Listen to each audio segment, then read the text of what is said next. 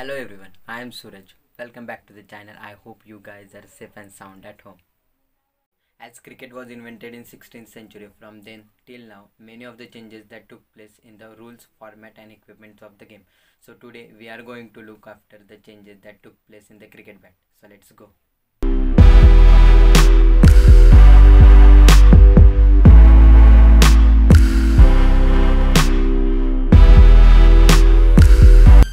In 1624, the cricket was mentioned for the first time in a print as the batsman killed the fielder by hitting him hard on his head with the bat.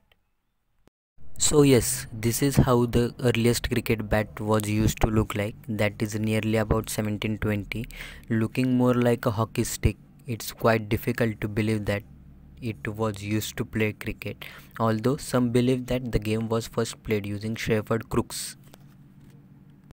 Moving forward to 1750, as the laws of cricket were changed, the length bowling was allowed, which was still performed underarm. Somewhat of improvement was made to the previous stick. The cricket bat became roughly parallel with the maximum width of 4.25 inches, which is similar till today. They were extremely heavy with the swell at the bottom and were described as bottom heavy. At this time, batting was based around the power and the strength of the batsman rather than their technical skills. From 1750 to 1800, the cricket bat stayed at the maximum width, but the blade length, shoulder and the toe changed over this period.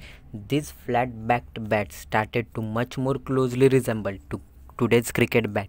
Slightly taller bats were introduced but still looked awkward to play due to the thin blade and rounded bottom. In 1820s, the most noticeable difference in the bat was the much flatter bottom. The round-arm bowling was allowed, instigating more bounce so that the cricket bat became lighter with the higher swell. At this stage, the blade and the handle was made out of single piece of willow. From 1840 to 1900, the bat became slightly shorter and more symmetrical with flat edges and flatter bottom. This was the first time when the spring was used in the handles of the cricket bat. By this time, overarm bowling was widely used in the cricket. Handles become intricate construction and were nearly all made of canes with rubber grips. So today's bat involves wider blade, means more area for striking the ball. These bats are made up of English or Kashmir willow. So let's have a look. Here are some cricket bats used by the famous cricketers.